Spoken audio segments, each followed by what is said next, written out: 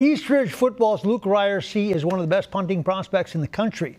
He's a very busy multi-sport athlete. Ren Clayton explains how that isn't changing anytime soon. Luke Ryerse is used to the isolation. If people are trying to guess my position, it's not usually punter that they guess first at all.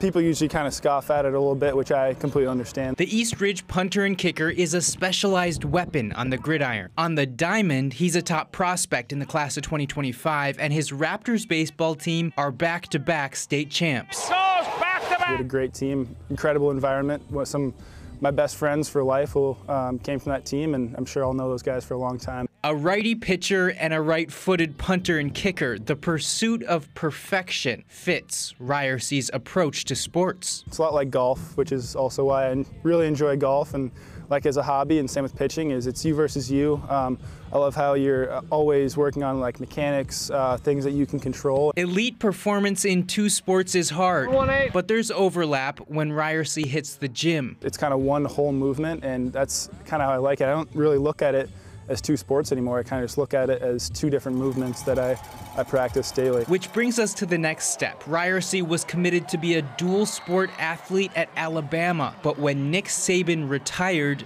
things changed. Yeah, there were some coaching changes that didn't really fit my needs with being able to play two sports. The opinions changed on allowing guys to play two sports. So this summer, Ryerse flipped to Minnesota. It'll be very interesting to be in the athletes' village for probably 12 hours a day and then go home and study, but it'll be a lot of fun. A singular focus ×2. In Woodbury, Ren Clayton, WCCO Sports.